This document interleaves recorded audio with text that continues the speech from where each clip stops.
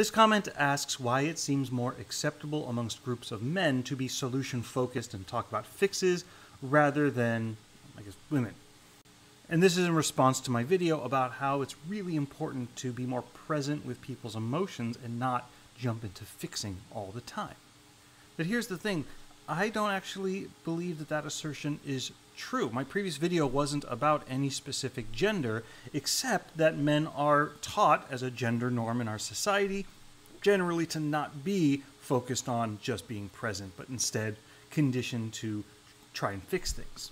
So I wouldn't say it's more acceptable as much as that's the gender norm that we are often taught, meaning that it's uncomfortable now to actually do the thing that we deep down want, just be present in emotion, because we're not taught how to do that if we're taught to be traditional men in Western society.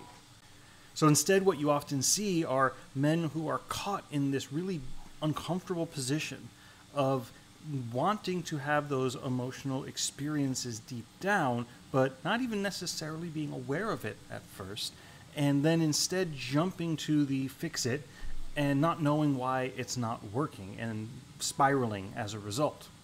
And this feature comes up a lot in men's mental health work. Anyway, that's my answer to your question. What do you all think?